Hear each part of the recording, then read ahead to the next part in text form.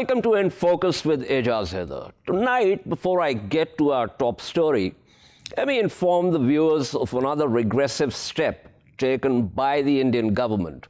As detailed on this program, we are witnessing a steady pattern emerging in India. The right-wing RSS government in that country is not only pursuing a destabilizing foreign policy in relation to regional states, but also clamping down on freedom of expression and dissent within. In a recent move, India's Enforcement Directorate has seized Amnesty International India's properties worth 176 million Indian rupees. The decision, according to the Indian government, has been taken because of alleged violation of Foreign Contribution Regulation Act. Amnesty has rejected this allegation. It's important to remember that Amnesty International India halted its operations in that country last September, accusing the government of pursuing a witch hunt against human rights organizations. At the time, Amnesty had said its bank accounts had been frozen and it had been forced to lay off staff in the country and suspend all its campaign and research work. Rajat Khosla, Amnesty's Senior Director of Research, Advocacy and Policy, had at the time told the BBC, and I'm quoting his exact words, "We are facing a rather unprecedented situation in India. Amnesty International India has been facing an onslaught of attacks, bullying and harassment by the government in a very systematic manner. This is all down to the human rights work that we were doing and the government not wanting to answer questions we raised, whether it's in terms of our investigations into the Delhi riots or the silencing of voices in Jammu and Kashmir," unquote. Before that, in 2019, India's Central Bureau of Investigation had raided the Bengaluru and New Delhi offices of Amnesty International India. At the time, Amnesty had said, and once again I quote from their statement, "Amnesty India stands in full compliance with Indian and international law. Our work in India as elsewhere is to uphold and fight for universal human rights. These are the same values that are enshrined in the Indian Constitution and flow from a long and rich Indian tradition of pluralism, tolerance, and dissent," unquote. Now come these raids. While India continues to claim to be the world's most populous democracy, its record under Mr. Narendra Modi's government is going from bad to worse, and the world has begun to take note of this. Let's now get to our top story tonight. Lookout, a US-based cybersecurity company, says two malware programs on an Android-based platform that emerged in India have been spying on the Pakistani military and other important figures in the Pakistani government. In a 10th February statement, Lookout said it has discovered the two malware programs, Hornbill and Sunbird, which are used by a cyber group named Confucius. Confucius first appeared in 2013 as a state-sponsored, pro-India actor primarily pursuing Pakistani and other South Asian targets. This is straight from the Lookout statement. Targets of these tools include personnel linked to Pakistan's military, nuclear authorities, and Indian election officials in Kashmir. Hornbill and Sunbird have sophisticated capabilities to exfiltrate SMS, encrypted messaging app content, and geolocation, among other types of sensitive information. The Lookout report, which we are about to discuss, is a clear indictment of India's aggressive activities against Pakistan. The EU Disinfo Lab has already put out two reports on how a shadowy group has been putting out disinformation to malign Pakistan. There's a clear pattern here, but let's get to our experts to try and understand the nature of this attack. I'm joined by Pierluigi Paganini, member of the European Union Agency for Network and Information Security, Threat Landscape Stakeholder Group, and Cyber G7 Group, and Ammar Jaffri, who's a former Additional Director General of Federal Investigation Agency and currently heads E-Pakistan Vision 2025. Let's get to this issue of malware. Pierluigi, give me your opening statement on this in terms of the nature of this attack and how significant it is. And how worried should we be in Pakistan? Okay, let's say that researchers at Lookout have analyzed the two recently discovered Android spyware families, dubbed Hornbill and Sunbird. They are suspected to be part of the arsenal of an advanced persistent group that has been tracked as Confucius. Confucius is a pro-India APT group that has been activity since 2030. It's old. It's mainly focused on Pakistan and other South Asian targets. It's a pro-India group, and this means that its operation act in the interest of the India. This means that the interests of the APT group are aligned with the one of the Indian government. It was mainly involved in cyber espionage activities, so not sabotage at this time. And the spyware were used to spy on the personnel linked to Pakistan military, nuclear authorities, and also Indian election officials in Kashmir. Clearly, in my opinion, the attackers are politically motivated. Right. And this is Android-based, so does that mean that the Mac and Apple software cannot be affected by this?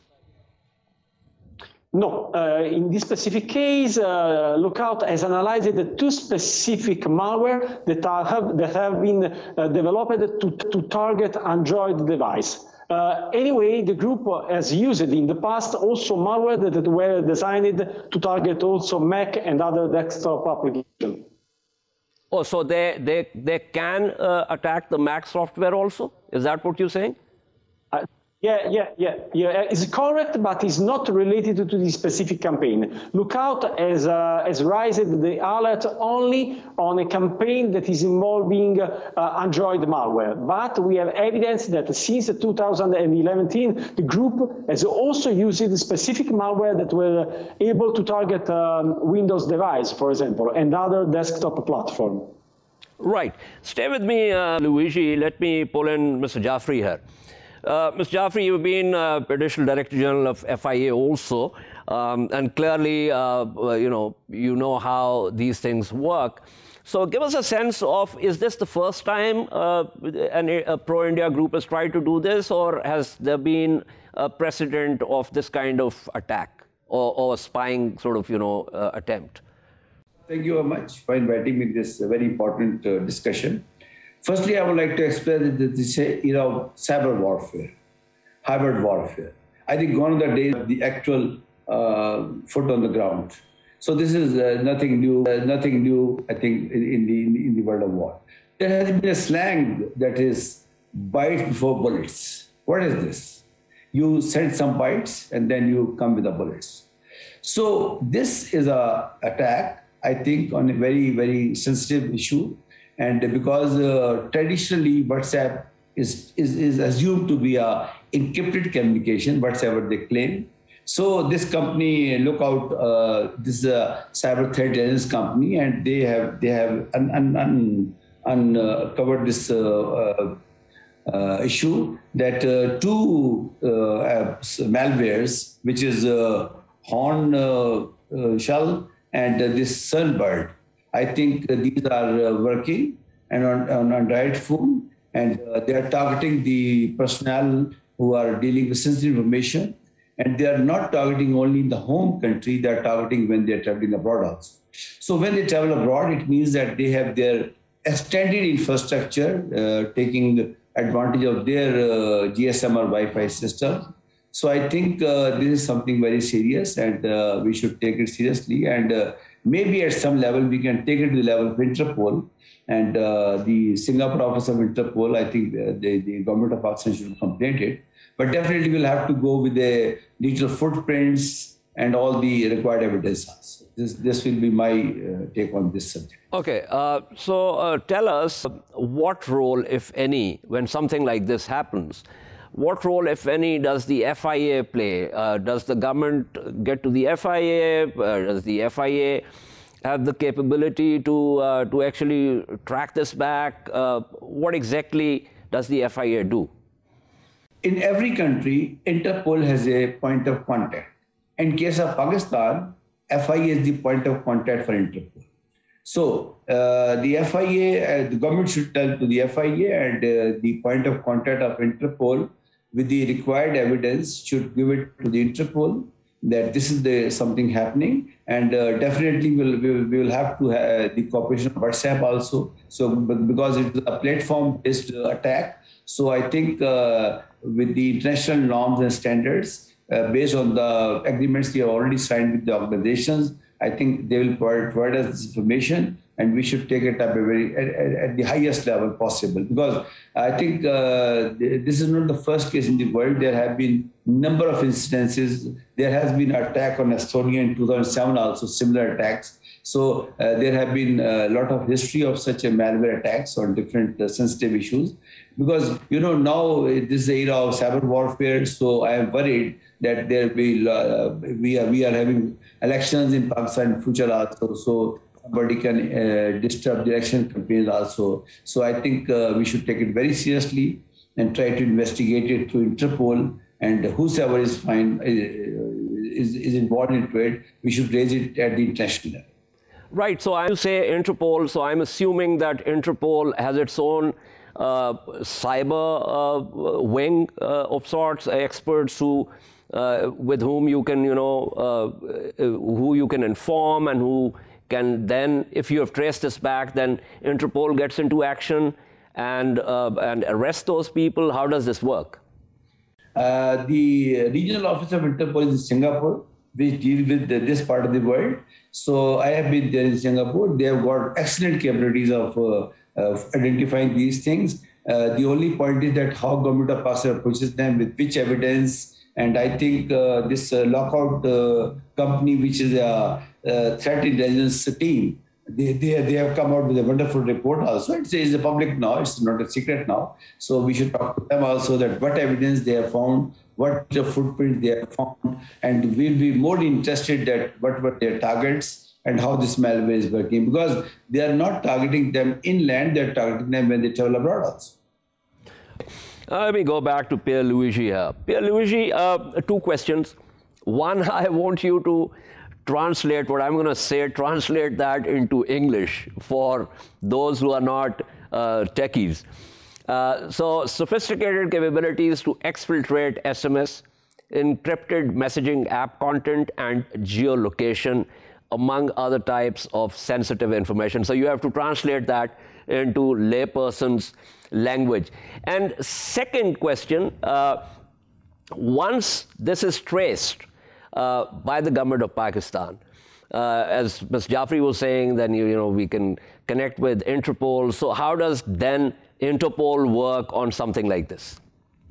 Let's start from the first question.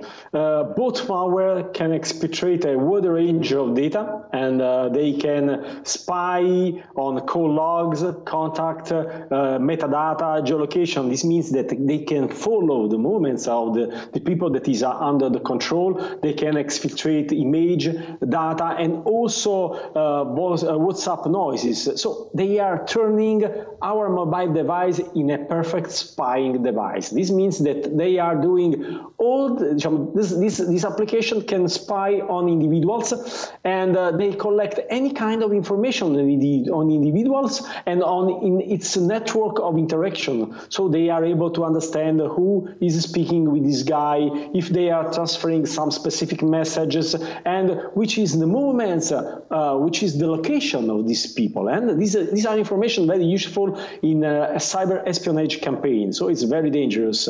The other aspect is let's Pierluigi, before we go to the Interpol aspect, because what you said is very interesting and also very worrisome.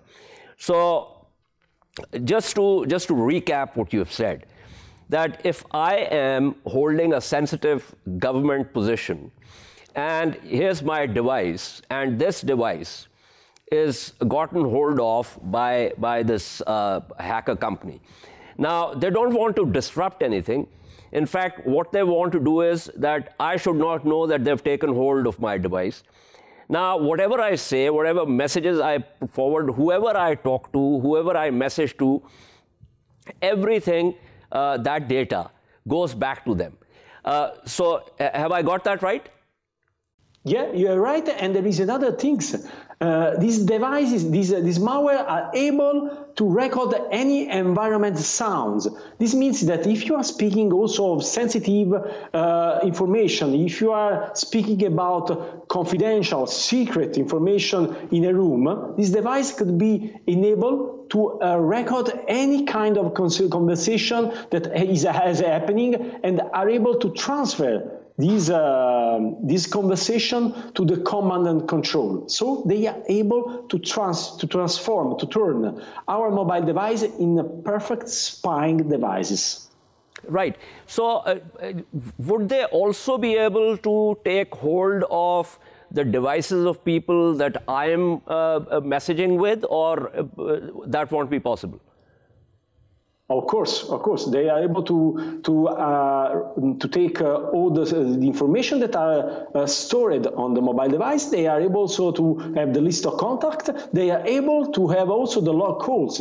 This means that in any time they are able to understand where you are, who are the people that are calling you, who are calling you, which are the information. They can also record the conversation. So they are able to record the call audio, and this is very scary. And okay, so if I have apps on my mobile device, which I also have on my laptop, and so I use these two platforms, I'm assuming that then they would also have access to my laptop. In some cases they can, because some of these applications could also infect the laptop too. In this specific case, both applications are not designed to infect the device, so the laptop itself, but the same threat actor, the same pro-India group, has also in his arsenal specific malware that are able to infect your PC, so your desktop. Right. So let's get to now the Interpol part of the question. Regarding the Interpol is just one of the actors that could be involved in these cases. In Europe, for example, but all over the world, there are other centers that are more focused on this kind of activity, and they are called CERT, that are emergency center, and each let me say government has its official CERT, that is the Center for the Response to Cyber Attacks. This center collect any kind of information regarding the attacks on any entities that is related to his countries, and the importance of the CERT teams is that the CERT teams actively exchange information about the attacks. What this means? If we are able in this moment to understand that there is an ongoing attack against Pakistan, and it is done using true malware, the information regarding the malware are exchanged among these CERT teams, and the CERT teams alert the government and also all the government offices and the, let me say, major companies and the critical infrastructure of any countries in order to protect, to say, hey guy, someone is attempting to hack you, we have to adopt this best practice in order to protect you. Right, that's very, very interesting. Let me go back to Mr. Jaffri. Mr. Jaffri, what Mr. Paganini is saying with reference to how this operates clearly indicates the seriousness of this kind of activity. He also mentioned, as Lookout has also indicated, that this is a pro-India group, and clearly this kind of information is going back to the Indian intelligence agencies. So, given the seriousness of this, what are the, I'm sure there are going to be domestic laws in Pakistan, but what is what's the nature of, if at all, some multilateral or international legal regime in and through which these things can be dealt with? Okay, Confucius actually advanced persistent threat is a known Indian-sponsored group. Let's define the advanced persistent threats. It keep on trying, keep on trying, keep on trying. And as the international news says, that they were targeting the content, the geophysical, geolocations, and the communication, everything. So I think the first step should be we should collect the forensics, we should collect the digital forensics, because wherever you go through via Interpol, you go to some other international court of law, all these locations, they will be asking for the digital forensics. And digital forensics must be collected by the reliable organizations and reliable platforms so that we can present it in the court of law. So we'll have to see it. We'll have to see the local laws definitely support us. We have a cyber crime laws in Pakistan, but definitely when you apply those laws at the national level, you have to interact through Interpol, and there's a perfect bridging between government of Pakistan and Interpol on these matters. And I think it all depends by the end of the day that what evidence we take and from which IP address. Normally these are spoofed IP address, so we'll have to unspoof them, localize the servers they were using. And this can be a man-in-the-middle attack also. This can be direct attack also. So we'll have to physically and digitally identify the forensics evidence and then go to the court of law. Thank you so much. That was Ammar Jaffri speaking with us. We go back to Pierluigi. Now, Pierluigi, there is another issue here. So what happens when, in this case, this has been discovered that attacker X is targeting officials in state Y, but it is going through certain apps. Now, once that attack has been identified, does the aggrieved party also indicate to the what do you call it, the apps, the platform, and tell them that clearly there is some kind of vulnerability in the app which has been exploited by the attacker? Is that how this works? In this specific case, the apps were not, let me say, we don't find any kind of vulnerability in the app itself. These apps were developed from scratch to appear as legitimated apps, but they included the specific code to spy on the users. So it's something different. So it's not an attack that is exploiting a vulnerability in a software. They are developing a totally new software that once installed on a device, it can take the control of the device itself. So this is an important issue. What happens in these cases? From a technical point of view, it's quite easy, because once this kind of campaign have been discovered, we have exactly what we call indicator of compromise. This means that we are able to identify any kind of infected device. We are able to erase the threat from the device itself.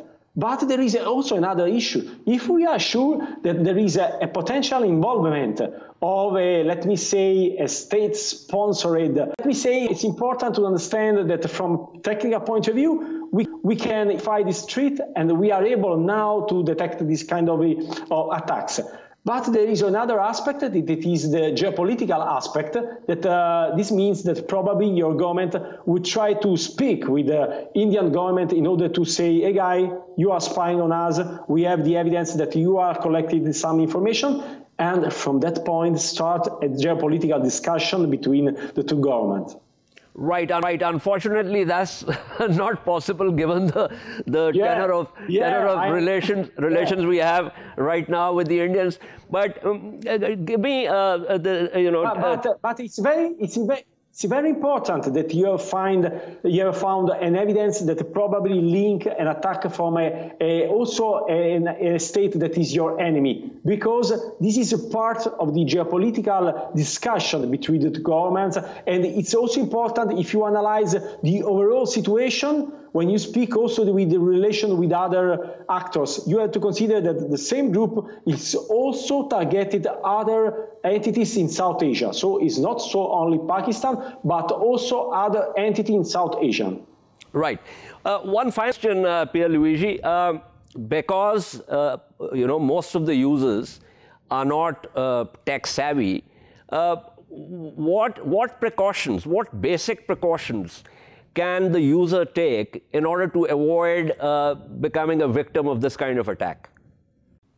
Install a security, let me say, solution on your mobile devices, because it's very important.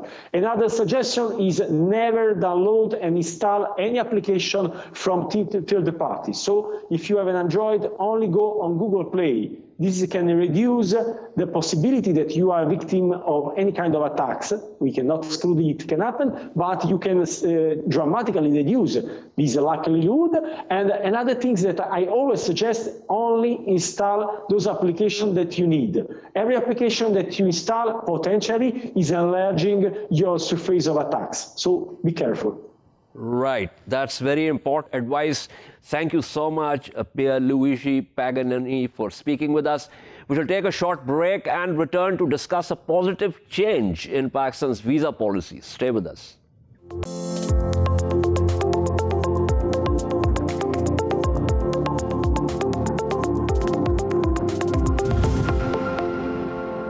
Welcome back to In Focus. While India cracks down on dissent at home and is closing up, a confident Pakistan is welcoming visitors from other countries. The government has introduced the medical visa category. Recently revised policy easing rules for people who want to come to Pakistan for health emergencies and work.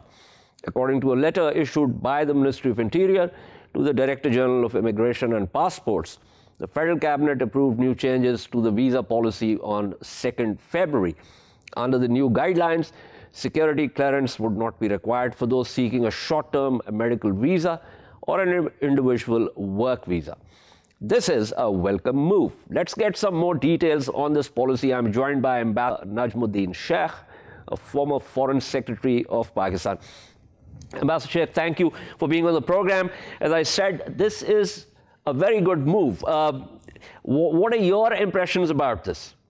Well, I think that the principal users of the medical visa will be our friends from across the Afghan border.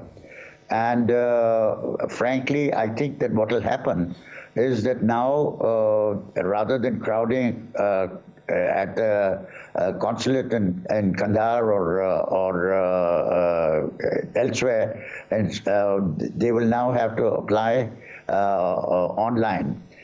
This will mean that you will create a new sort of class of people in Afghanistan who will help these largely illiterate or less educated people, and certainly not all of them computer literate, to fill out the necessary details and apply for the visa.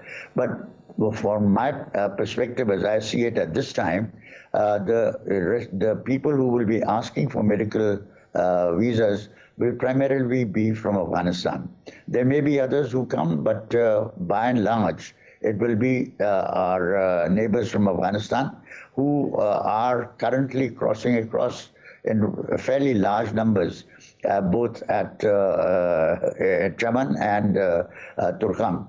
So now, rather than crowding those places, they will ask for them, they will have to have some people fill out the necessary details and apply online.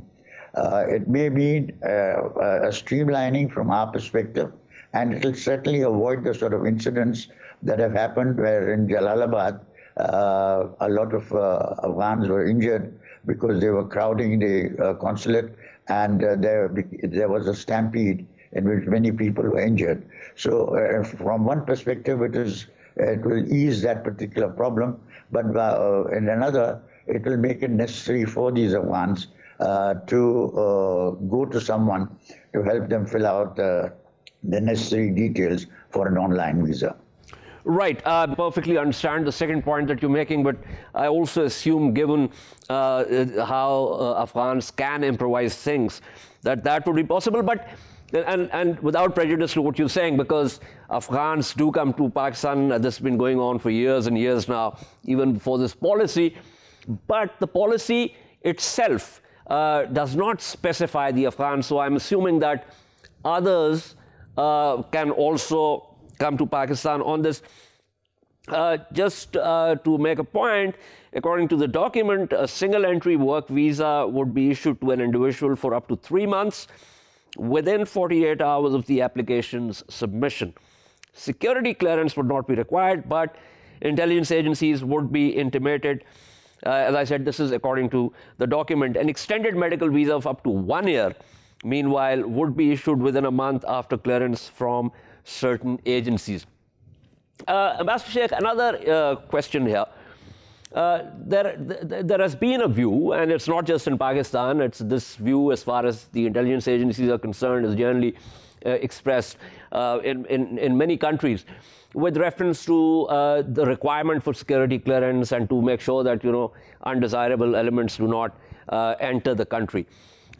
You've had a long and, very distinguished career as a diplomat. What is your take on this general sort of argument with reference to visa policies? No, I think that to me the most attractive part of this new visa policy is the two things. One, the tourism visa, and second, the religious visa. We've talked a great deal about the attractions that we have for people who want to explore our breathtakingly lovely views in the north, in Gilgit-Baltistan, and in that entire area, Chitral, etc. And now I think that this is something that we have to promote vigorously. If the PTD and if our tourism corporation is highlighting the facilities that it is creating, we must be able to ensure that people who wish to come then don't have to wait for a long time to get their visas. So I think that the two things have to work in tandem, the development of the tourist facility and the granting of visas very quickly and without a great deal of hassle that is usually involved. So to me, that is important. It is also important that you have what you can call religious tourism visas, because those we have an enormous number of people from Japan and elsewhere, Buddhists who wish to come and see the entire Gandhara route and to see where all the stupas were. I know that high Japanese officials who have visited Pakistan have sought permission to spend 3, 4, or a week or more at these stupas where they fulfill their religious obligations or enhanced facility for the worship that they wish to carry out. So these are going to be important, and I think that from our perspective, opening up the country to this to tourism of every kind, but particularly these two very attractive considerations should be of great benefit to us and to the tourism industry in Pakistan. Right. This policy also impacts positively those who wish to come to Pakistan for work. So work, health emergencies, education, tourism, and religious tourism also essentially, are areas that are being targeted by this policy. One final question, Ambassador Shaikh. As I said, there's always been the issue of security. Now, it seems that someone has realized that there are ways in which you can open up and yet not be insecure, and also the fact that most people, undesirable elements that do come to Pakistan, cross over in a way they don't require the visas. So give me your sense of how you look at this balance between security and opening up. Yes, I think that we mustn't allow this particular obsession with security to override what benefits us. The work visa that you mentioned, I think we must be clear that when there are companies here which require expert assistance, they should be able to get that expert assistance as quickly as possible. I remember that as a consular officer, I sat in Tehran and over 6 hours, I issued visas so that the Karachi Electric Supply Corporation could get the experts it needed at that particular time to fix some problems that had arisen with their transmission facilities. Now, these are the sort of things in which time is of the essence, and therefore, if you can apply online, and if the right preparation has been made, including this requirement that the company that is sponsoring the visit of the expert has provided all the documentation necessary, I think we should be happy that we have introduced this so that they can get a visa within hours. Now, when it was more physical, when people had to apply, I sat there, I interviewed these gentlemen, and satisfied myself that they were correct, and then telephoned the Foreign Secretary's office and the Office of the Immigration and Passport people to ensure that KESC, who was pushing from the other end, would be able to get the experts there on time. So now if you do this online, it will be much better and much easier for people to get this assistance. Right. Second, that, right now, you have a lot of people, sorry, let me just continue this thing about the work visas. You get a lot of things happening with buyers saying that, look, getting to Pakistan is too cumbersome. Come to Dubai and we will meet there and finalize whatever deals have to be made. If you make the visa easier, they'll come here, they'll be able to see the facilities themselves and be able to proceed. I mean, of course, currently you have problems with the COVID-19 pandemic, but we are talking about going beyond that particular pandemic, and for that, I think this streamlining of the visa procedure is going to be very important. We, on a more general note, we have to open up. We have to be a country that is more welcoming, more easily accessible, and to get over some of the phobias that are entertained about Pakistan. This opening up will help us to cure that also. And in this context, I think it is also important that we let journalists come even when they are coming on short-term visits. If they are from reputable newspapers, I think we should be happy to have them come, do a story, do 2 stories, and go away. I don't think we should insist that, no, it's only permanently accredited people who should be writing those stories. That's an important point. Thank you for making that. Excellent summation, Ambassador Shaikh. No matter which way one slices or dices this is a very positive development, and I completely agree with the views expressed by Ambassador Shaikh. Thank you so much, sir, for being with us. This is all from In Focus this week. We shall see you next Monday at the same time. Keep following our latest updates on social media at indus.news. Good night and goodbye.